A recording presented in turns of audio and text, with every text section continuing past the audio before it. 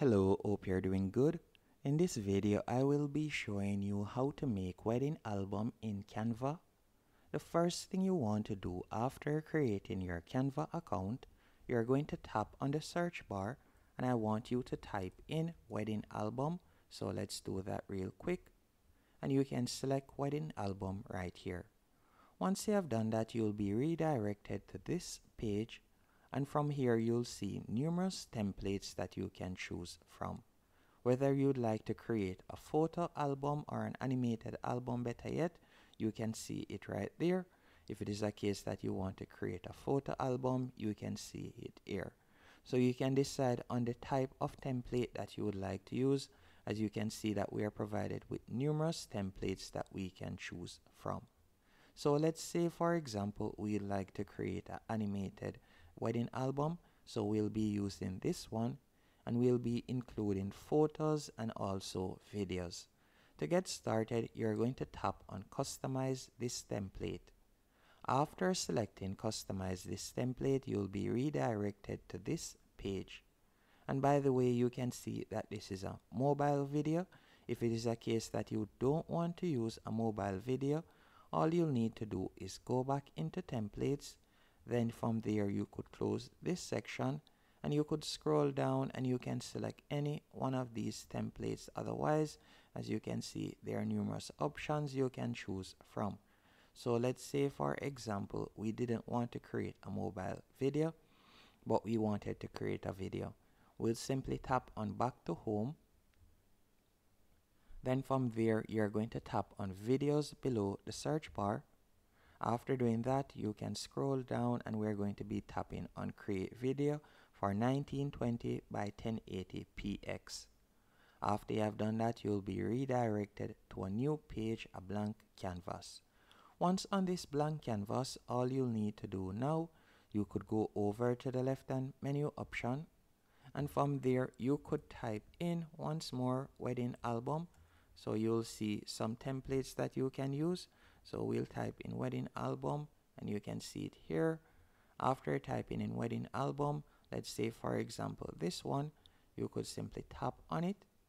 Then from there you can see the different pages that are involved and we'll tap on apply all pages. So the concept is the same for both sizes of video. Whether you like to use a regular video or the mobile video, the option is completely up to you. After doing this, you can now edit the videos or the pictures, better yet. So all you'll need to do is go over to the left hand menu option, tap on uploads, then you can tap on upload files, and from there you can add your photos and then you can drag and place them. For this example, I'll be using some copyright free images, so I'll simply tap on elements, then from there I'll select couple, tap on photos, then I'm just going to be adding some random photos.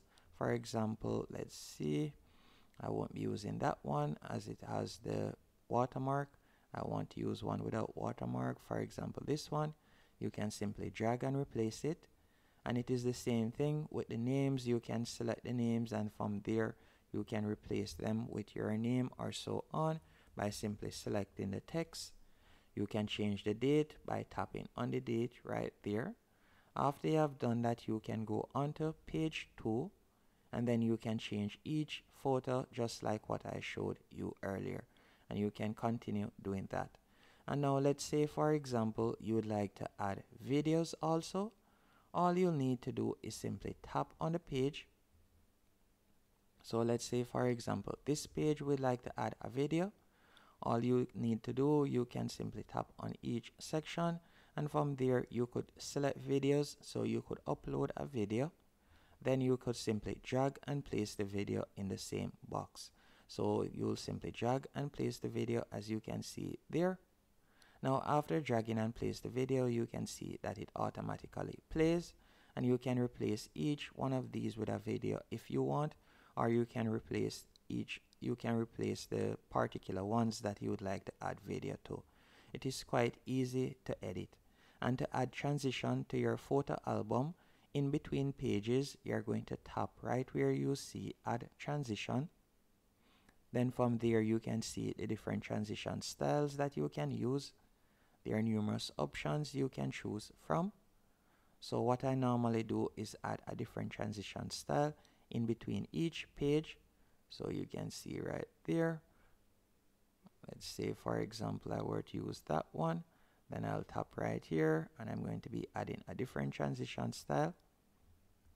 And you can do that in between each page. After doing that, you can scroll down, and right where you see the blue line at the bottom of the page on the timeline, that is basically the audio track. Now, if the audio track that has been added after selecting the template is not of your liking, you can remove it by tapping on the three dots. Then from there, you could tap on delete track. Once the track has been deleted, you're going to carry the cursor to the front part of the video. Then you're going to go over to the left-hand menu option, tap on uploads. Then you can select upload files and you can add your own audio track. If you don't have an audio track in mind, you can tap on elements from the top left-hand corner. Then from there, you can tap on the search bar and you can type in, let's say, for example, wedding.